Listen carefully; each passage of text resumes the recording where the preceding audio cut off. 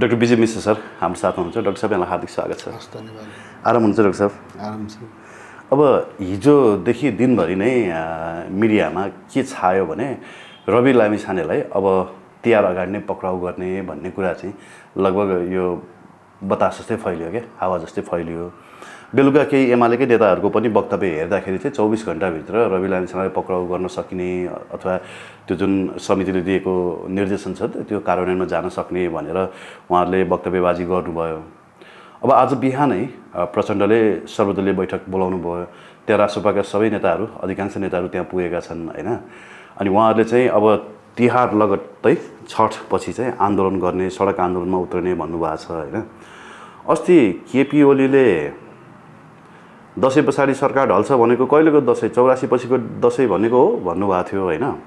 अब अहिले फेरि यता प्रचण्डले अर्को गुटको बैठक डाक्नु अथवा विपक्षी गुटको बैठक डाक्नु भनेको एमाले र माओवादीभित्र केही कुराहरूको असन्तुष्टि बढेको हो डाक्टर साहब? सरी, एमाले र काङ्ग्रेसभित्र केही कुराको असन्तुष्टि बढेको हो डाक्टर साहब यो सत्ता समीकरणभित्र? त्यो असन्तुष्टि बढेको भनेको ठुलो सैद्धान्तिक चाहिँ होइन। रवि लामिछानेलाई पक्राउ गर्ने कुरामा काङ्ग्रेस त पक्राउनुपर्छ तयार छ, तर केपी ओली त अहिले बचाउने पक्षमा छन्। केपी ओली रवि लामिछानेलाई बचाउने पक्ष अहिले यति दिनसम्म बचेर भयो। काङ्ग्रेसले केपी ओलीले यसरी आँखा सन्काइदिएको भए दसैँ पनि मनाउनु पाउँदैन थिए रवि लामिछाने। यो बुझ्नुहोस् तपाईँले।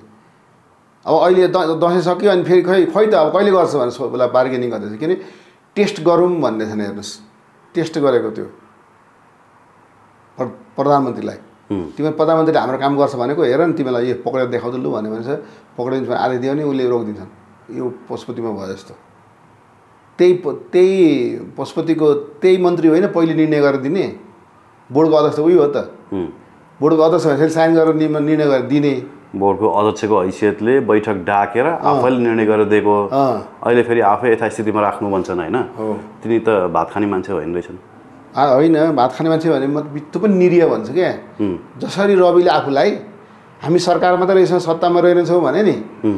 त्यो पनि त्यही हो। तिमी सत्तामा मात्रै रहेछौ, के अरे सरकार मात्रै रहेछौ, त्यही भएर तिमी सकेनौ। 10 दिनमा तिमीले नारायण गर्नु आफ्नो नाम अर्को नाउँ राख्यो। किन त्यो अर्को नाउँ भएछ नि, आफूले खाएको थालमा होइन पहिले सुरुमा आफूले थुक्यो अनि फेरि त्यही चाट्यो भने क्या हुन्छ नि त। त्यो भएपछि उसको अब स्तर गिर्यो। किनभने प्रधानमन्त्रीले हस्तक्षेप गरे। प्रधानमन्त्रीले किन गरे पशुपतिमा भनेदेखि बालेन छ त्यहाँ अगाडि। बालेनको त कुनै पनि काम गर्न नदिने पक्षमा छ नि प्रधानमन्त्री। अनि तर मन्त्रीले चाहिँ बालेनलाई यसमा ड्र्याग गरेको देखियो नि त। अदालतको आदेश आयो, त्यो खाली गराउनु भन्ने कुरा भयो, त्यो विकास कोषसँग सम्बन्धित थियो। तर विकास कोषको अध्यक्षको हैसियतले उहाँले निर्णय गरेर महानगरलाई दिने भनियो। अनि महानगरलाई त यसमा ड्र्याग गरेको भयो नि त। बालेन आफै आएको त होइन यसमा। हो, अब यो मन्त्रीको कारणले गर्दाखेरि काम मात्रै होइन, व्यवहारमा पनि देखाऊ। निर्णय मात्रै गरेर हुँदैन, व्यवहारमा देखाऊ। संविधानमा लेखेर व्यवहारमा त देखाएन। बालेनले लेखे नि त। त्यो मानसिकतामा हुनुपर्छ भन्ने कुरा गरे नि त। मानसिकता त खराब छ, तिमीहरूको निर्णय गरेर दियो। यो भनेपछि के छ भने जसरी त्यहाँ गएको प्रहरी, नेपाल प्रहरीलाई म दोष दिन्न, आदेशको पालना गर्न गए। नगर प्रहरीले त दोष दिने कुरै आएन, कि उ त कागज कार्यान्वयन गर्न गयो। त त्यो रोक्नलाई गएको प्रहरी हेर्नुहोस् त, त्यहाँनिर नेपाल प्रहरीको मान्छेहरू के गर्छ तपाईँ? त्यही यसो भाइरल भएको थियो नि। त्यहाँ मारवाडीहरूले नगर प्रहरीसँग धक्लामधक्ली गर्दै थिए। त्यतिखेर नेपाल प्रहरीको जसले लिडिङ उसले ब्याग आफ्नो प्रहरीलाई ब्याग गराए। यदि मारवाडीहरूलाई मुक्कामुक्की गरिदिएको भए नगर प्रहरीले त्यहाँ हस्तक्षेप गर्थ्यो उसले। अनि यहाँ शान्ति स्थापना गर्नु पऱ्यो, त्यही भएर गर्नु। तर कसैले गर्दैन, यसरी मात्रै ठेले, यसो भुक्क त गरेको छैन नि होइन। नगरेपछि बोरी एउटा मारवाडीले त्यहाँ हाने नै अन्त हानिसकेपछि एउटा प्रहरी, नेपाल प्रहरी चाहिँ जङ्गिएर गएर त्यसलाई घलाइदियो दियो। मारवाडीलाई त्यो नेपाल प्रहरीले घलाइदिँदै चाहिँ हात अनि मारवाडी हात नहाल भन्छ। नगर प्रहरीले हात हालेको, नेपाल प्रहरीले हात हालेको छ। अनि हात नहाल भने सबै प्रहरी ठक्क भित्र पसेर बिचमा बस्थे अनि रोकिदियो भने शान्ति सुरक्षाको लागि भने देखाउनु पऱ्यो नि त। भने त्यो सिचुएसन कसरी क्रिएट गरेछ? नगर प्रहरी हात हाल्ने पक्षमा छैन, तर त्यो कसैलाई हात हालिदियोस् अनि सँगै सरकार सक्रिय हुन पाउँछ शान्ति सुरक्षा भने। तर सिडिओले शान्ति सुरक्षा गर्ने हो। शान्ति सुरक्षाको अवस्थै सिर्जना नहुँदाखेरि कसरी गर्ने भने अनि त्यो नियोजित ढङ्गले त्यहाँनिर हात हाल्न लगाएर, हात हालेर, हात हालाहाल भयो भनेर देखाएर अनि त्यो चाहिँ अवस्था सिर्जना गरियो। यो सबै देखिसकेपछि सेटिङ हुन्छ। त्यो लिडरलाई भनेको थियो होला प्रहरीकोलाई, यसो गर्नु ब्याग हुनु यहाँ पनि उनीहरूले गरेन भने त एउटा कसैलाई पठाउनु त्यसले त्यहीँ हाम्रै मान्छेलाई हान्दियो पनि भयो मर्नु परेन त्यहाँ हातालो भन्ने अनि हातालो हल्ला भएपछि अनि शान्ति सुरक्षा को जाए अनि प्रहरी एक्टिभ भयो अथवा शान्ति सुरक्षा कसले जिम्मा लिन्छ भन्दाखेरि सिडिओले होइन मारवाडीको हातबाट पशुपतिको धर्मशाला त जोगाउन सकेनन् अनि देश जोगिन्छ त अनि देश हामीले चलाएको छौँ भने मारवाडीले भन्दैनन् त खुलेआम सडकमा आएर देश हामीले चलाएको छौँ भने त अनि त्यो त केपी ओलीले पनि त्यही छ केपी ओलीले बरु भारतसँग क्षुद्र छिमेकी चाहिँदैन भनेर कराए तर मारवाडीसँग चाहिँ घुँडा टेके केपी ओलीले यसलाई त्यही भन्नु घुँडा टेके अरू कुरा किन भन्ने किन घुँडा टेक्यो भने पैसा भनेपछि महादेवको 3 नेत्र भन्थे पैसा भनेको केपी ओलीलाई पनि 3 नेत्र हुँदो रहेछ भने थाहा पाइयो होइन नेताहरूले देश चलाउँछन् होला जस्तो लाग्छ हामीलाई नेताहरू त यिनका कठोपतिले रहेछन् भन्ने कुरा बुझेँ क्या मैले थिएँ नेताहरू कसले चुनाव खर्च दिएर नेता बनाइदिएको छ जसले पैसा दिएर नेता भयो तिनीहरूको त गुलाम भइहाल्छन् नि त्यही भएर त राष्ट्रवादीहरू कम छ मैले यसो हेरेँ क्या तपाईँले हेर्नु भने मैले हिजो फेसबुक स्ट्याटस लेखेको छु एउटा हेर्नु भने मैले भनेकै हो नि त्यो कुरा बिपी कोइरालाले भनेको म बिपी कोइराला किताबहरू मसँग 22-25वटा छ म अध्ययन गर्दैछु अहिले त्यो तपाईँलाई स्थानीय सरकार र बिपी कोइरालाको सिद्धान्तलाई कसरी हुलमिल गराउन सकिन्छ भनेर त्यही एउटा के लेखेको थियो भने थाहा छ बिपी कोइरालाले के भनेको थियो भनेदेखि नि तपाईँले वैदेशिक ऋणहरू ठुल्ठुलो ल्याउनु भयो भने नि ठुल्ठुलो कम्पनीहरू खोल्न लाउनु भयो भने नि त्यसमा के नव धनाढ्य वर्ग जो हुन्छ नि ती नव धनाढ्य वर्गहरूले त्यसमा हालिमाली गर्न पाउँछन् आम पब्लिक किसानहरू भुइँ मान्छे त्यसमा अवसर पाउँदैनन् ती नव धनाढ्य भनेको फेरि राष्ट्रियताको पक्षमा चाहिँ हुँदैन फेरि है नेपाल भनेर माया गर्ने हुँदैन उनीहरूलाई पैसादेखि मतलब हुन्छ उनीहरूले त्यो पैसा नेपालमा राख्दैन उनीहरूले विदेश पठाउँछन् त्यो बिपीले भन्नुभएको थियो बिपीले भनेछ पठाउ त्यस्ता मान्छेहरू सचेत हुनु है भनेछन् तर काङ्ग्रेस त्यसलाई खोजी ल्याएर राख्छ एमाले त्यसलाई खोजेको त बिपीले भनेकै छ त्यही कुरा मैले यहाँले बिपीले भनेको कुरा बिपीले त पनि भाषण गरेर भनेको कुराबाट मैले कटिङ गरेर ल्याएर त्यो मैले फेसबुकमा हालेको छु हेर्नुहोस् है नव धनाढ्यहरू यस्ता हुन्छन् जसलाई नेपालको राष्ट्रियतादेखि मतलब हुँदैन उसलाई पैसादेखि मतलब हुन्छ र उसले पैसा बाहिर लान्छ यहाँ हेर्नुहोस् एक दुईवटा मारवाडी समुदायले कहिले कहिले पैसा बाहिर लान थाल्यो भने पत्रिका पढ्न थाले हेर्नुहोस् सेयर बेचेर सबै जान थाले पैसा बसाइ सर्न थाल्यो क्या मान्छे बसाइ सर्नु भने पैसै बसाइ सर यहाँबाट दुर्गा पसाले भनेको कुरा ठिकै रहेछ कुरो त खेतान समूहको त न्युजै आएको थियो त खेतान समूह त्यही त भन्दैछु म अनि यो त बिपी कोइरालाले भने ट्याक्क मिल्यो नि त खेतान समूहलाई के भयो भनेदेखि खेतान समूह जो नेताको संरक्षणमा खेतान समूहले कामहरू गर्दै थियो सायद ती नेता अब छैनन् संसारमा अथवा कतातिर गयो नेपालमा होइन नेपालमै पनि होइन नेपालमा यताउता कतै ती नेताले तिनलाई फेभर गर्न छोडे भने अब सुरक्षित हुनुपर्छ भनेर उसले चाहिँ गएको हुन्छ किन यहाँ नेता कुनै नेताको फेभर तपाईँले एउटा घटना सुनाइदिन्छु हेर्नुहोस् मसँग एउटा मान्छे आउनुभएको थियो हाम्रो तपाईँहरूसँग दिएको इन्टरभ्यूहरू सुनेर इन्डियाबाट एकजना मारवाडी समुदायको यहाँनिर त्यो जमानाको है फेरि म त दङ्ग परेँ उसको छोरालाई त यहाँ बाटोमा दिउँसै लखेटेर छुरा हानेर मार्दै मारवाडीको छोरालाई मारवाडीको छोरालाई दिउँसै छोरा हानेर मारेर लग्यो त्यो मान्छेलाई त सुना कहानी है जिउ सिरिङ्ग भयो मेरो त हेर्नुहोस् अनि ती मारवाडी यहाँबाट छोडेर गयो पलायन भएर गयो सबै सम्पत्ति छोडेर गयो होइन त्यो सम्पत्तिको उसले देखाएको ठाउँहरू हेर्दा अहिले त अरबौँको सम्पत्ति छ त्यो अब त्यो सम्पत्ति छोडेर गए त्यसलाई त्यो ब्याङ्कले लिलामी गरेको जस्तो अलिकति त्यो हुन्छ नि लिलामी गर्दा सस्तोमा किन्नेहरू हुन्छ नि ग्याङ तिनीहरूले किनेर सबै आफ्नो आफ्नो बनाइसके त्यो ब्याङ्कको पैसा तिर्नु तयार छ तर त्यो पनि त्यो ब्याङ्कले त्यसलाई दिएन क्या किनभने ब्याङ्कले अब डनहरूको कुरा सुन्यो भनेर अनि त्यो चाहिँ फिर्ता गर्न गरी भनेर त्यसले चाहिँ उसले लिएर वारिसनामा लिएर आएको थियो त्यो मान्छे हेर्नुहोस् इन्डियाबाट वारिसनामा लिएर आएको थियो अनि यो यति अरब पैसा यसमा छ यसरी यो मुद्दा यसरी हामी हाल्छौँ जित्छौँ मुद्दा छ पनि यसरी छोडेर गएको अब त त्यो त्यस्तो डन प्रवृत्ति छैन नि त अब त परिवर्तन भइसक्यो समाज कानुन त्यसले त अब चाहिँ यो पाउनु पऱ्यो नि त फिर्ता भनेर ऊ भन्न आएको अनि उसले के भन्छ झलनाथ खनाललाई पनि गएर भने केपी ओलीलाई पनि गएर भने अनि कसलाई भन्न गएछ भन्दाखेरि जो त्यो मिलाएको त थाहा पाएपछि दुना गाई बनाउने जसरी उनीहरूले थाहा पायो भने त उनीहरूले सिध्याइन्छन् होइन जसरी दुर्गा प्रसादलाई MBBS दिन्छु भन्दै दुना गाई बनायो अलिक दिन गणतन्त्रवादीहरूले होइन त्यस्तै तपाईँले हेर्नु भने के देखिन्छ अब हामी कति बोल्ने भन्ने कुरा आएको छ कि वास्तवमा सुन अब के रवि लामिछाने पक्राउ पर्छ आज 24 घन्टा भन्नुभएको थियो हिजो हाम्रो मस्ताले होइन 24 घन्टा भनेको हिजोबाट आज बेलुकासम्म 12 घन्टा भोलिभित्र यसो सुन्नुहोस् त्यही पक्राउ गर्नलाई रवि लामिछानेलाई पक्राउ गर्दैछन् भनेर हिजो राष्ट्रिय स्वतन्त्र पार्टीले विशेष अधिवेशनको आह्वान गर्यो किनभनेदेखि विशेष अधिवेशन आह्वान गर्ने सांसदलाई पक्राउनु सभामुखलाई भन्नुपर्छ अनि सभामुख त केपी ओलीको मान्छे छन् हेर्नुहोस् है अनि यहाँ गृहमन्त्रीले नै ओभरटेक गरेर प्रधानमन्त्रीले भन्दा भन्ने पनि नटेरेर गृहमन्त्रीले पक्राउ गर्न खोज्दैछन् भएको त्यही हो प्रधानमन्त्री रोक्न खोज्दैछन् अहिले प्रधानमन्त्रीले भनेको नटेर गृहमन्त्रीले पक्राउ गर्न खोज्दैछन् हो पक्राउ गृहमन्त्रीले चाहिँ आदेश थियो किन काङ्ग्रेसको त गगन थापा कुरा सुन्नु पर्यो नि फेरि काङ्ग्रेसमा पनि फेरि काङ्ग्रेस थापाको त फेरि जुगाको लडाइँ छ उसलाई पक्रेर 3-4 दिन मात्र पनि हिरासतमा राख्न पायो भने गगन थापाले राजनीतिबाट सन्यास लिनु पर्दैन त्यो पनि छ नि उसलाई इगो त भनेपछि गगन थापाको राजनीति बचाउनु भए पनि रविलाई 2-3 दिन जेल हाल्नु पर्यो त्यही त हिरासतमा चाहिँ हाल्छन् मैले अस्ति तपाईँलाई भनिसकेको छु हिरासतमा 3-4 दिन बस्लान् तर जेलमा हाल्न सक्दैन मैले भनिसकेको छु त मैले त्यो कुरा किनभने दाइना भइसके केपी ओली तर यहाँ के छन् केपी ओली डबल रोल कहिले काहीँ हुन्छ नि स्वर्गमा गए पनि म यहीँ नर्कमा गए पनि भनिरहेको छ उतातिर गएर साइन गरिसकेको थियो नि केपी ओली तर यता विपक्षी दलको मिटिङमा गइसके पछाडि अब केपी ओली तर्सिँदैनन् भने हामी होइन त्यो फेरि अर्को त्यो यो गरेको एउटा त संसदीय दल हामीले मात्रै गऱ्यौँ सुन्नुहोस् है तपाईँले मिडिया आजको हिजोको मिडिया हेर्नुभयो भने राष्ट्रिय स्वतन्त्र पार्टी त गऱ्यो तर 69 सिट चाहिन्छ सङ्ख्या 1/3 पुर्याउनलाई के अरे विशेष सचिव बनाउन तर उसको त पुग्दैन त्यसको 21 अनि एकीकृत समाजवादीको माओवादीको राप्रपाको यो मिलाएर मात्रै पुग्छ अनि ती सबैलाई मिलाउनु पर्ने छ कसैले मानेर राप्रपा तयार थियो तर माओवादीको मान्छे भन्छ खै हामीलाई थाहै छैन भन्दै थिए अनि एकीकृत समाजवादी पनि हामीलाई थाहै छैन भनेर वक्तव्य दिए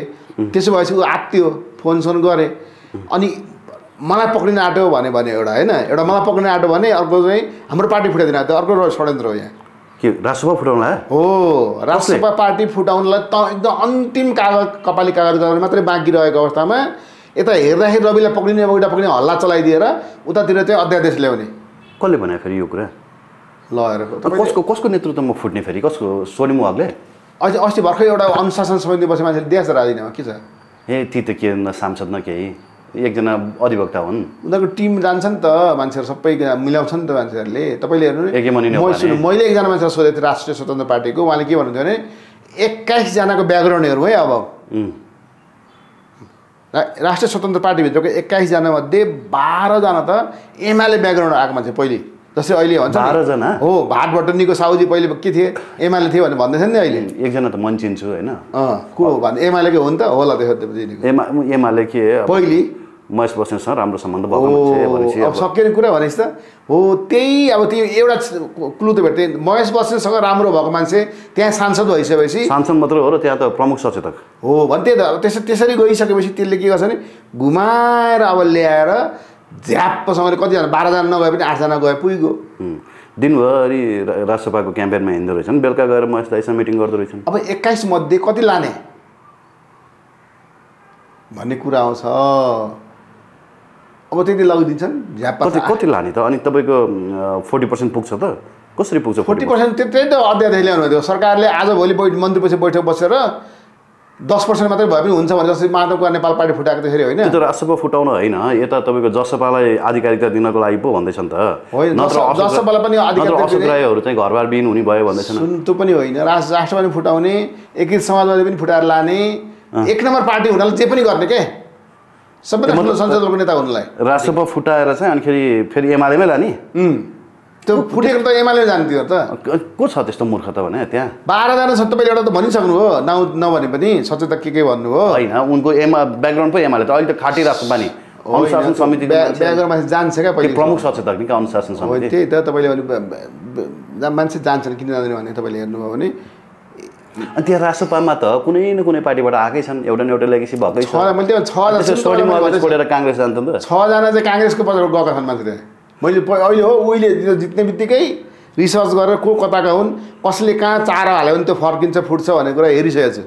त्यति अनि त्यो हेरिसकेपछि आज के तर्से भनेर तपाईँहरूले लाइभ गर्दै हुन्छ त्यो केन्द्रीय उनीहरूको विपक्षी दलको बैठक हिजो भर्खर विज्ञप्ति निकालेका तिनीहरूले आज बैठक राखे तर त्यहाँ निर्णय भयो त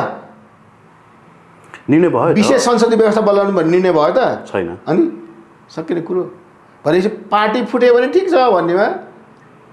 प्रचण्ड पनि छन् भनेपछि प्रचण्डले असहयोग गरे हो अनि त्यहाँ छड पछाडि हामी आन्दोलनमा जान्छौँ संयुक्त आन्दोलनमा जान्छौँ केपी ओलीको सरकार फेल भइसक्यो भने चाहिँ के हो त फेरि होइन त्यो त आन्दोलनको घोषणा गर्नु पर्यो नि त जान्छौँ भनेर आन्दोलन त गर्नु पर्यो जान्छु भनेर त डर देखाउनु पर्यो उसलाई नपक्रिदिएला भने राजनीतिक शक्ति देखाएर अब उसलाई सजिलो भयो नि त केपी ओलीलाई अब यसो विपक्षी दल यसो लागे गृहमन्त्री अब अहिले अलिक दिन नपक्रिनुहोस् न पहिले यिनीहरूको आन्दोलन हेरौँ कत्रो दल हुन्छ त्यही भएर पक्रिनुला नि भन्ने सल्ट्यो नि त्यहाँखेरि एक दिन भयो भने टारे नि त मलाई पक्राउ गर्न सक्छ भन्ने सङ्केत मैले पनि पाएको छु यसमा सबैले साथ दिनु पर्यो भन्ने रविको निवेदन थियो अरे त्यो बैठकमा आयो त तपाईँ देख्नु त अब त्यसो भएपछि पहिले आफ्नो पार्टी मात्रै बोलाएर गरे अब प्रतिपक्ष दललाई पनि उनीहरूले भिडाउनु खोजे पक्रिन्छ भनेर त्यही भएर संसदीय समय हुन्छ नि संसद बैठक भयो भने उसलाई पक्राउ गर्नलाई सक्दैन क्या गृहमन्त्रीले त्यसको लागि सभामुखको आदेश चाहिन्छ सभामुख त फेरि केपी ओलीको सरकार दुई धारमा चलेको प्रमाण हो क्या यो चाहिँ अब काङ्ग्रेसको इन्ट्रेस्ट एकातिर भयो भनेपछि काङ्ग्रेस र एमाले बीच प्रष्ट असन्तुष्टि आइसक्यो दुईटा केसले गर्दा किनभने मिनबहादुर गुरुङसँग लिएको त्यो 11 पनि जग्गा प्रकरणले गर्दा पनि ऊ अब विश्वप्रकाश शर्माहरू बोलिसके होइन काङ्ग्रेसभित्र रामरी खतिवडा दाईहरू बोलिसक्नु भएको छ होइन अब के हो अचम्म लाग्यो मलाई त त्यही त अहिले काङ्ग्रेसभित्रको एकदम के गर्ने भन्ने कुरामा काङ्ग्रेस आज चाहिँ एकदम भित्र मेन रूपमा कोठे बैठकहरूमा छ व्यस्त अहिले आज भनेपछि केपी ओली आजसम्मलाई मात्रै हो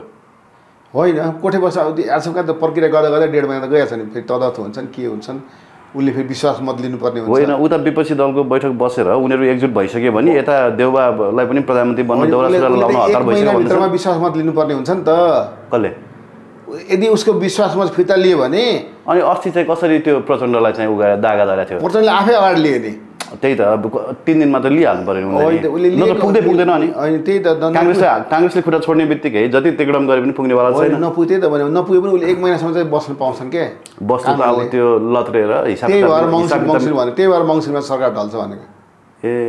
भनेपछि खेल सक्यो त्यसमा ओलीको खेल सकेको होइन भन्नुहोस् यो सरकार टिक्दैन त यो सरकार त नेपालको नेताहरूको आफ्नो इच्छा हिँड्ने होइन कसैले मङ्सिरमा सरकारको बन्दैछ भन्छन् कसैले मङ्सिरमै मध्यावधि घोषणा हुन्छ भन्छन् 3टा कुरा आइरहेछ अहिले हेर्नुहोस् कुरा त धेरै आउँछ तर तपाईँ एक्चुअल कुरा चाहिँ भन्दैन न आज होइन मैले भने कसैले आज भित्रमा सहमति हुन्छ त्यसो भए होइन त्यो हुँदैन काङ्ग्रेसभित्र सहमति हुन्छ त्यो यस्तो छ क्या तपाईँले एउटा ग्रुप यहाँनिर तपाईँले हेर्नु काठमाडौँ भ्यालीभित्र अहिले वामपन्थीको एउटा भिन्दै सञ्जाल बनाएर राष्ट्रिय स्वतन्त्र पार्टीले पनि त्यसमा घुसाउने गरी डिजाइन बनाइरहेका छन् त्यसमा हिजो राति प्रचण्डले के भनेका छन् भनेदेखि आफ्नो सेकेन्ड ग्रुपलाई बोलाएर आफ्नो पार्टीको ल है मै पनि प्रधानमन्त्री हुन सक्छु वामपन्थीहरूको मिलेर यताउता भयो मलाई पनि दिनेवाला छन् मै पनि हुन सक्छु नभने त्यस्तै उतलपुतल भयो भने डाक्टर शेखर कोइराला पनि हुन सक्छन् दुईटैलाई लिएर हामी हिँड्नुपर्ने स्थिति भएको छ अनि त्यो कुरा त हिजो भनिसके महेश बस्नेतले भनिसके त शेखर कोइरालालाई काङ्ग्रेस फुटाएर भए पनि शेखर कोइरालालाई प्रधानमन्त्री बनाएर भए पनि यो समीकरण तोड्न सकिन्छ कि भन्ने उसमा चाहिँ जिलो ध्यान लिएर लागेका छन् प्रचण्ड तर यो सम्भव हुनेवाला छैन भनिसके तर ओलीले अस्ति भनिसके कि होइन अब सरकार ढल्दैन यो सरकार 84सँग जान्छ भने यो समीकरण 84सँग जान्छ भनेपछि केहीले केही खटपट आयो भन्ने कुरा त बुझ्यो नि भारतीयहरूले नि सुन्नु भारतको जुन टिम आएर यहाँ बसेको थियो नि अस्ति तपाईँले आरएसएसको मान्छे भेटेर भनेको थियो नि प्रचण्डलाई भेटेको भनेर त्यतिखेर के भने नि प्रचण्डलाई हो मैले प्रचण्ड त भनेको थिइनँ पूर्व प्रधानमन्त्री भनेको थिएँ होइन तर भन्ने मान्छेले चाहिँ मलाई प्रचण्डै भनेको थियो त्यही त प्रचण्डलाई भेटेँ होइन तर त्यस पछाडि उनीहरूको त्यो 2 दिन भयो नि 3 दिन भयो नि त हिजो के रिडिङ भयो भने उनीहरूको त ससङ्गलाई पनि भनेको अरे शेखर कोइरालाले भनेको किनभने हिम्मतै गरिरहेको छैन भन्छ इन्डियनहरू रिसाइरहेछ प्रधानमन्त्री बन्न होइन पहिले त तपाईँको त्यहाँ सङ्ख्या पुऱ्याएर तिम्रो 2 जना यता मिसियो ल अब शेखर कोइरालासँग कति छ त्यो मिटिङको आउटपुट अहिलेको खेल हो भन्न खोज्नु भएको हो तपाईँलाई मैले त्यही दिन भनेको थिएँ ठ्याक्क जुन दिन फोन आयो त्यही दिन त्यो दिन बिहान भेटघाट भयो भने पछाडि अनि त्यो त्यहाँ भेटघाट भइसकेपछि धेरै बेलना बेलियो अनि बल्ल उसले थाहा पायो तपाईँको महेश बस्नेतले तपाईँलाई बताए एङ्गल तर त्योभन्दा अझै गहिरो कुरा तपाईँलाई बताइरहेको छु महेश बस्नेतले भनेको भन्दा तपाईँलाई अहिले जुन भन्नुभयो नि त्योभन्दा गहिरो कुरा के भनेदेखि सबै गरिसकेर पनि भारत चाहिँ रिसायो कोसँग त भन्दाखेरि न शेखर कोइरालालाई हिम्मत गर्छन् न शशाङ्कले हिम्मत गर्छन् भनेर त्यहाँ किन के छ भने तपाईँलाई बताइदिउँ अस्ति भोट जुन आएको थियो नि गगन थापालाई 25 आयो 25 तर त्यहाँनिर 30-35 त छ उनीहरूले भोट नहाल्यो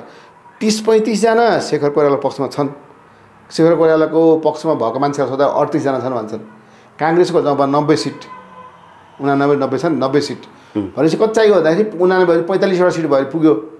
38 भने 45 39 40 7 जना बरु हामी पुर्याइदिन्छौँ त्यहाँबाट निकालेर हामीले पनि त्यहाँ भत्ता दिएर पालेर मान्छे छ नि भनेर इन्डियाले भनिरहेछ तर त्यो पनि उनीहरूले हिम्मत गर्दैन दिन्छ कि दिँदैन भनेर अनि यो भएपछि के हो त कुरा त्यो रियल त्यहाँ छ। भनेपछि शेखरलाई उचालेको साँच्चीकै हो? अब त्यो शेखर कोइरालालाई र उसलाई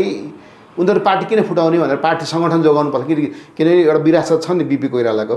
बिपी कोइरालालाई सम्झिँदाखेरि त पार्टी फुटाउनु भएन। त देउबाले अनि आश्वासन पनि त दिएका छन् नि त। अर्को पटकको सभापति भनेको कसलाई? शेखर कोइराला हुन् भनेर देउबाले दिएको होइन त समर्थन? कहिले भनेको?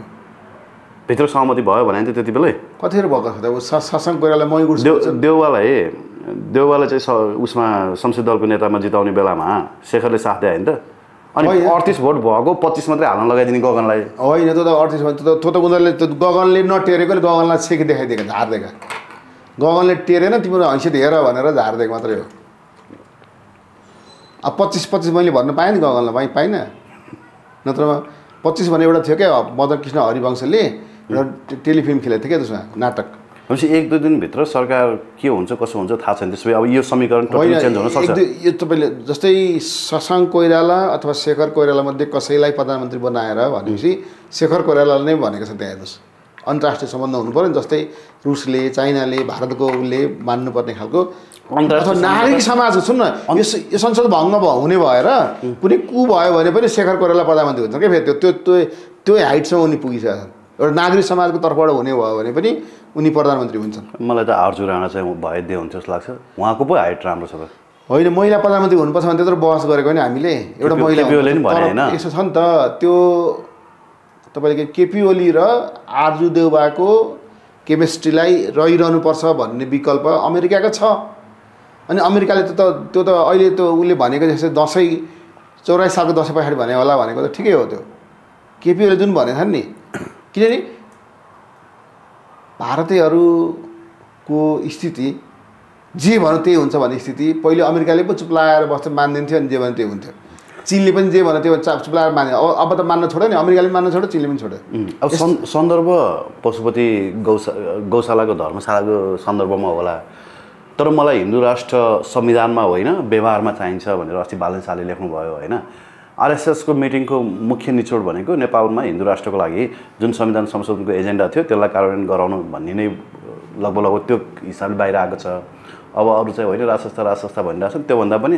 हिन्दू राष्ट्रलाई चाहिँ बनाउनु पऱ्यो भन्नेमा चाहिँ उनीहरूले बढी जोड दिएका छन् भन्ने कुरा सुनिन्छ होइन। के हो सर त्यसकै पेरिफेरीमा घुमिरहेको हो सबै कुरा?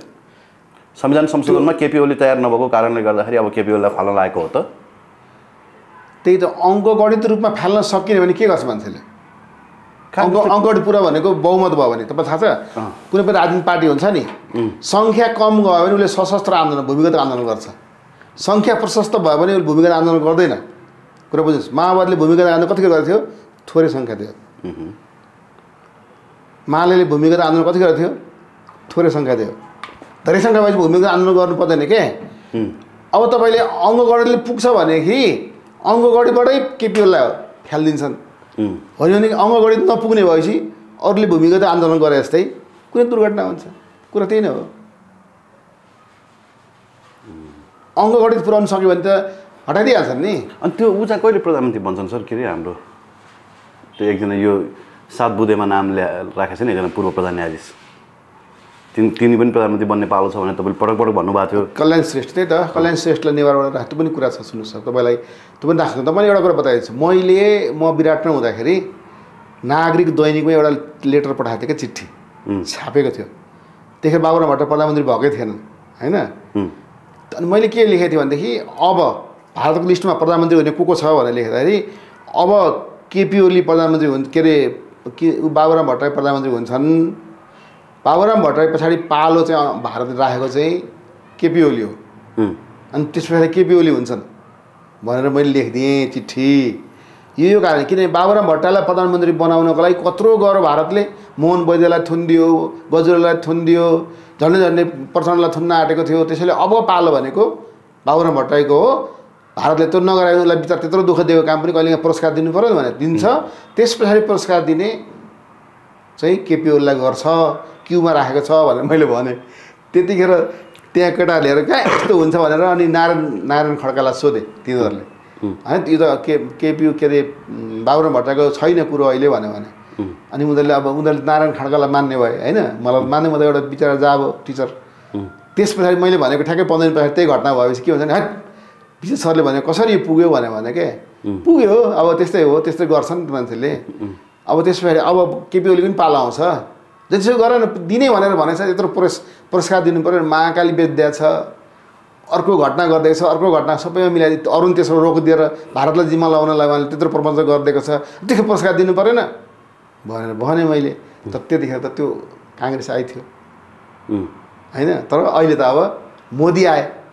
अब मोदी आएपछि जस्ट उल्टा भयो धेरैको जागिर गयो नेपालबाट अनि तिनीहरू के भने जागिर गएपछि के हुन्छ आन्दोलन गर्दैन फ्याक्ट्रीको मजदुरलाई निकालिदिनुहोस् त जागिरबाट राको लिएर निक्लिँदैनन् अनि यहाँनिर 3-4 जना नेताहरू भारत विरुद्धमा राको लिएर निक्लिकन तलब दिँदैन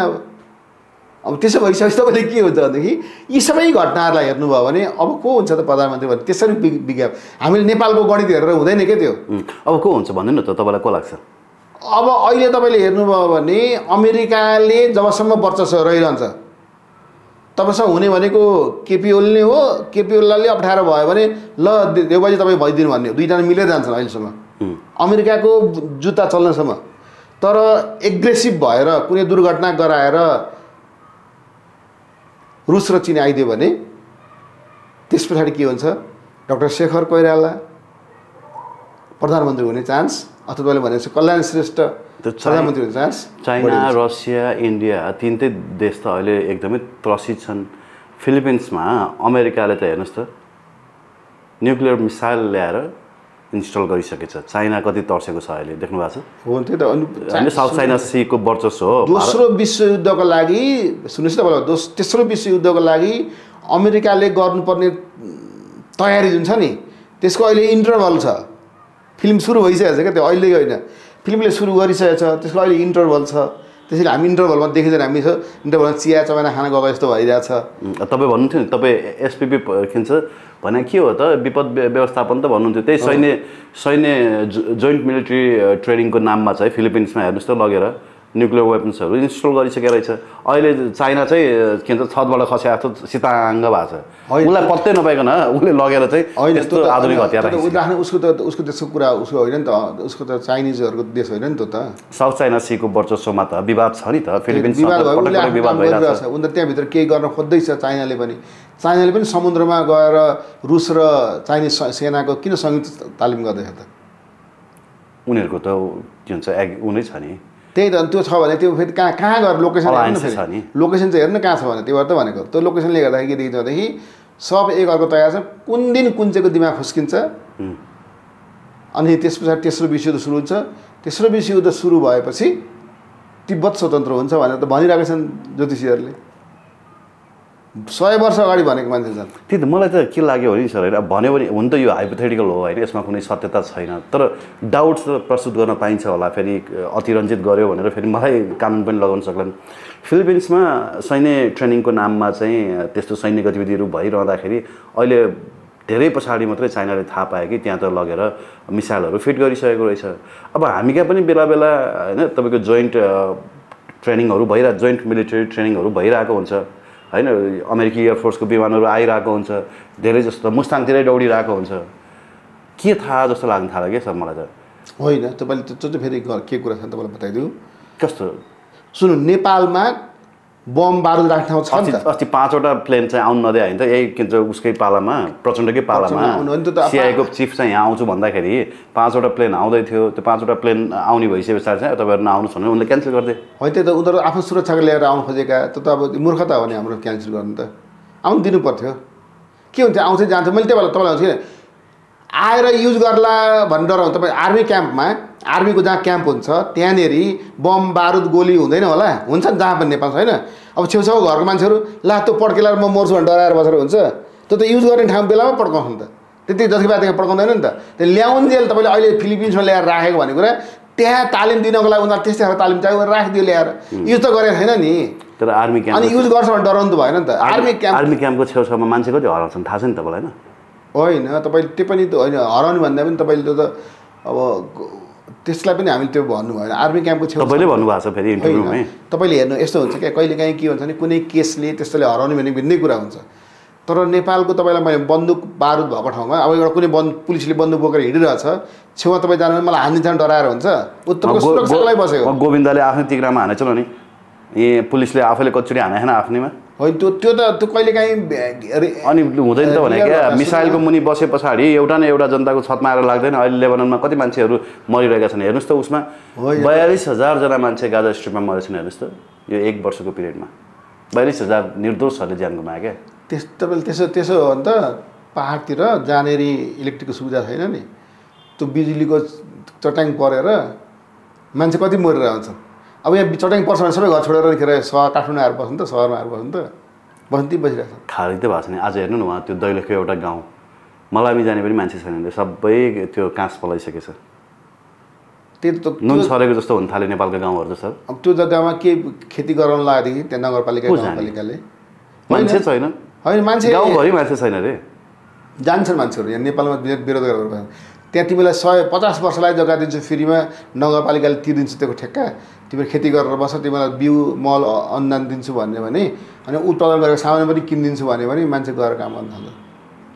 50% मान्छे नेपालमा 50% बाहिर जस्तो लाग्न थाल्यो अब त हैन 50% को 50% काठमाडौँ भ्यालीमा अनि त्यसको 50% को 25% तराईमा हैन तराईबाट जहाँ अवसर हुन्छ त्यहाँ मान्छे हुन्छन् त्यसपछि बाँकी मात्रै तपाईको पहाड र हिमालमा जस्तो लाग्न थाल्यो अब त त्यो चाहिँ छ किनभने तर तपाईले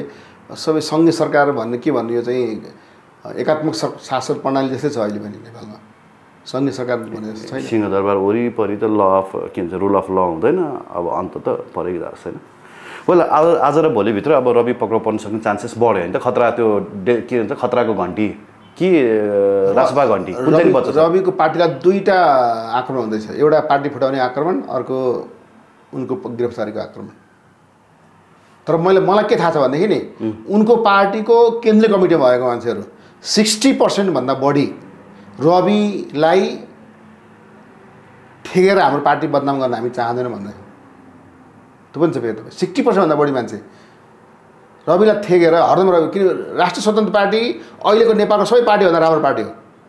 सबै पार्टीभन्दा राम्रो पार्टी हो त्यसभित्रको टिम 1-2वटा मान्छे कहिलेकाहीँ सडेको आलु त भित्र भइहाल्छ बोरामा तर समग्रमा राष्ट्रिय स्वतन्त्र पार्टीगत रूपमा हेर्नुहुन्छ भने थोरै समयमा यत्रो अगाडि बढेको र त्यसमा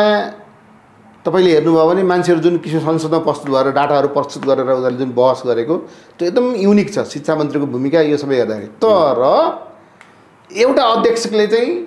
अप्ठ्यारो भयो कति त अध्यक्ष ठेक्का लिएर बस्ने अर्को अध्यक्ष भएर त्यहाँ नियुक्ति गर्ने मैले त उहिलेदेखि भनेको कुन दिन गगन थापालाई लगेर अध्यक्ष बनाउँछु भनेको मैले तपाईँलाई गगन थापा के जान्थे र के ठेकाने त्यहाँ रविलाई जेल हाल्यो भने त जान सक्छ नि त स्वर्णिम आगले स्वागत गरेर बोलायो भने जसरी मोहन ठाकुरलाई गिरिजाबाबुले पठाएको हो नि त मधेस तराई मधेस सूचना के अरे तराई मधेस लोकतान्त्रिक पार्टी गठन हुँदाखेरि काङ्ग्रेसको मान्छे राम्रो मान्छे थियो नि त ऊ त विजय गजदार गए त्यो जेपी गुप्ता गए धेरै गएको नि त एमालेतिर जितेन्द्र देव भन्ने गए कता होइन पछि फेरि यता आए काङ्ग्रेसमा अहिले आएको नि त हेर्नु त जितेन्द्र देव कहाँ कहाँ घुमेर कहाँ थियो किन कसले कहाँ जा भन्छन् त्यहाँ गइदिने त उनीहरू आफ्नै इच्छाले जाने होइन त्यस्तो अवस्थामा राष्ट्रिय स्वतन्त्र पार्टीभित्र पनि अमेरिकन लबीको मान्छे चाहिएको छ भनेदेखि स्वर्णिम त गएकै छन् कि स्वर्णिम बन कि तिमी बन्ने त्यहाँ हैसियत छैन भने गगन थापालाई बन भन्ने हुन्छ हस् thank you very much doctor साहब हस् धन्यवाद